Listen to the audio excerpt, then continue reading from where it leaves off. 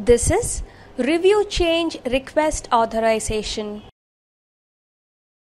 Go to Process, Document Management System, Manage Document. On clicking this menu path, the system displays the following screen.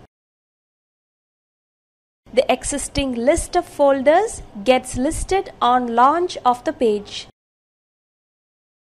Click the particular hyperlinked folder name under which the document is available. The following screen appears. Select the particular document and click the Review Change Request icon to review the request. The following screen appears. The existing list of requests gets listed on launch of the page. Select the particular request number and click the Authorize icon. The following screen appears.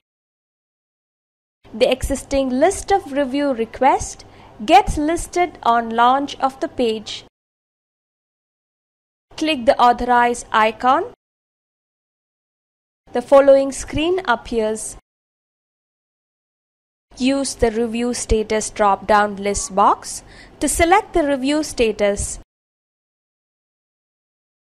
The values Change Approved and Change Rejected get populated. Entry in this field is mandatory. Change Approved. The particular request has been approved and the document can be checked out or in. Change Rejected. The particular request has been rejected and the document cannot be checked out or in. Enter the descriptive information of the review comments in the Remarks text box. Entry in this field is mandatory.